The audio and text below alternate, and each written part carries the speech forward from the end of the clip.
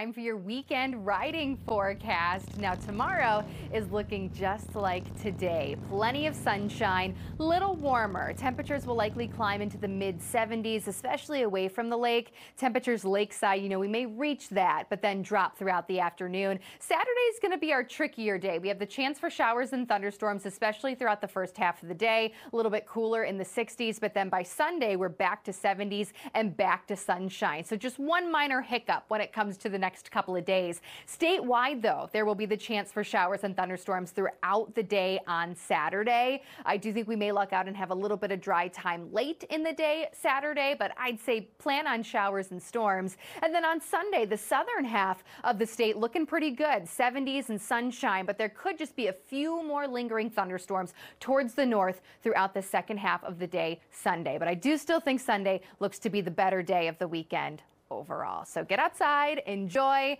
and be safe.